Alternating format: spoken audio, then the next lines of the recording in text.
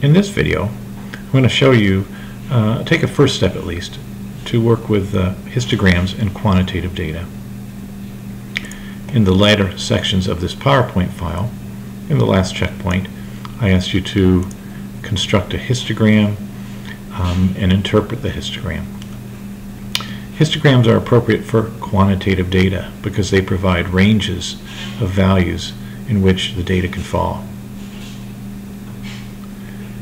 If I go back to statcrunch, I want to open up a new file, and that new file has to have quantitative data. So I need to open up a new statcrunch table, so I'll say open statcrunch. It opens up a clean table for me. I want to load the data from a file, and that file is on my computer. And let's see if I can think about a file that has quantitative values in it.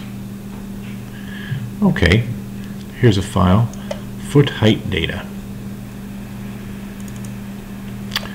This data set lists the foot size and height of students in a variety of my classes. Click Load File, and the file is loaded into statcrunch. Notice I have the gender, the height of that individual, and their foot length. We'll just focus on height. Again, see how many people we have now. 131 individuals. To construct a histogram of quantitative data,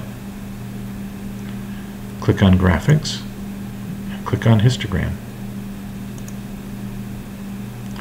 Click on the column that you want to construct a histogram of. You can actually click on both. It will construct two histograms for you, but I just want to look at height in centimeters. Click on height, then click on Create Graph. What this did is this created a histogram which I can resize,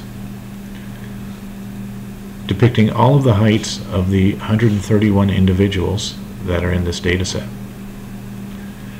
This is a frequency histogram, so it depicts approximately 2 people or so are between 120 centimeters and 130 centimeters. Approximately 4 to 5 people are between 130 and 140 centimeters. You don't know where they fall in here, you just know they fall somewhere in this range. If I want to get actual counts in each category, I can go to Edit, click on Next, and say Display Values above each bar. Create Graph.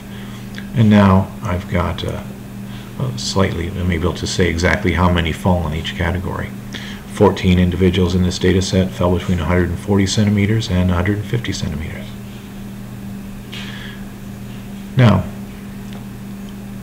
for histograms, occasionally what you'd like to do is you'd like to vary the width of these bars. I think actually this is a pretty good looking histogram, but say I thought I'd like to go have a little finer grain of detail. These bars are called bins. The bin width for each bin here, 130 to 140, is 10 centimeters. The lowest value is the starting point. So I will still start my bins at 120 centimeters. My bin width, instead of 10 centimeters, let's say 5 centimeters. Create the graph, and this is a little finer grain of detail. Notice that you may say, well, I like that better. It provides a little more information about values in each category.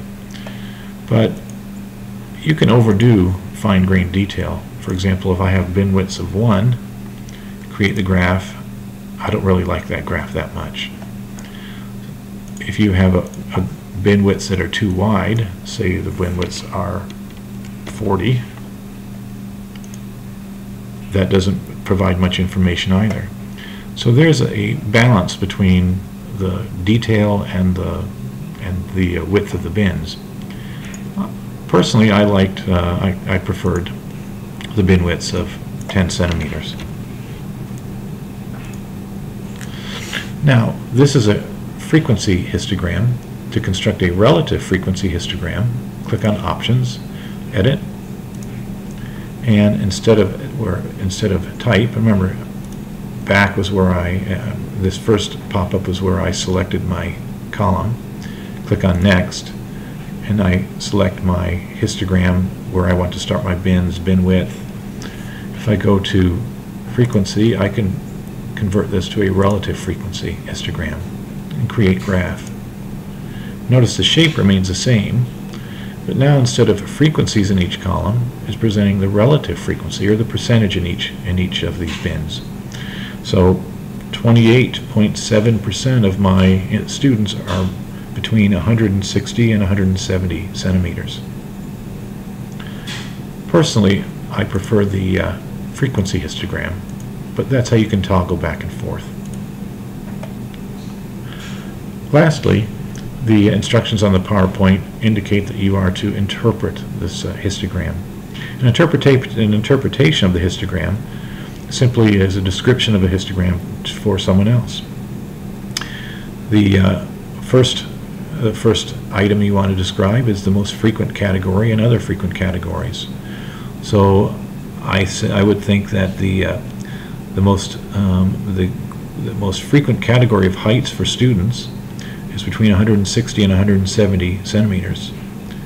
Values between 150 and 160, 170 and 180, and 180 and 190 are also fairly common. The second part of the description is the minimum and the maximum values. Notice you're tempted to say that the minimum value is 100, the minimum height, or the shortest student in this data set, is 120 centimeters, but you really don't know where this individual falls. They could be at one end 120, they could be at the other end 130. You don't exactly know where they are in this bin.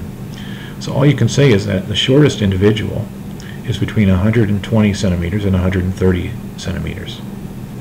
Notice my description invoked the context of the problem. I'm talking about heights of students. The tallest students are between, and there's two of them, are between 190 centimeters and 200 centimeters. The third category asks you to describe the shape of this histogram. This histogram is somewhat subtle. If I could eliminate these lower categories, I'd be tempted to say it was normal. This histogram seems to be slightly skewed in a negative direction. In other words, the values are sort of accumulating here in the upper end and tailing off in the lower end. The last category is outliers. Outliers, remember, are not values that are infrequent, but values that are separate. In this case, Shaquille O'Neal was not in our data set. Shaquille O'Neal would be somewhere. Let me go back to the histogram. Shaquille O'Neal would be somewhere up about 250, 260 centimeters. He would be separate from the rest of the group. That would be considered an outlier. In this case, there's no value that is separated from the rest of the group. So in this case, there are no outliers among the heights of students.